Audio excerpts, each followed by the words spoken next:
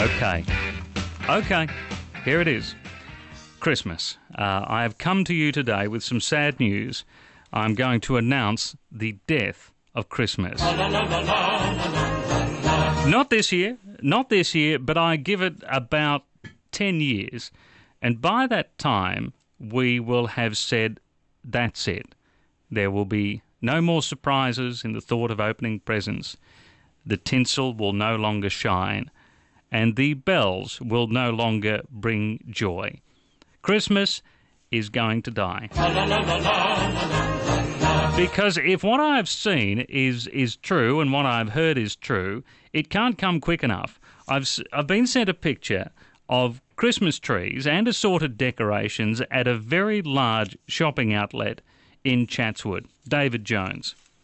It is August 25, if you just wanted to check the calendar. August 25, 126 days before Christmas. Not the normal 12 days. And what's more is that these have been up since last Friday at the very least.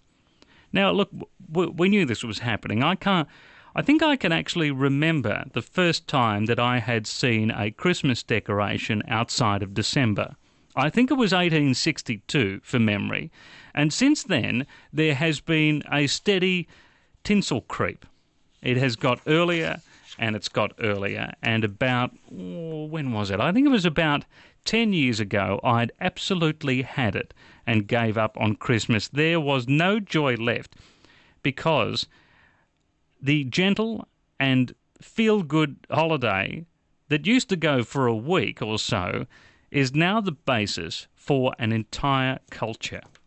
And if you like Christmas in August, please don't take this the wrong way, but there is something wrong with you. If you enjoy the thought of Christmas in August, you need to get checked out.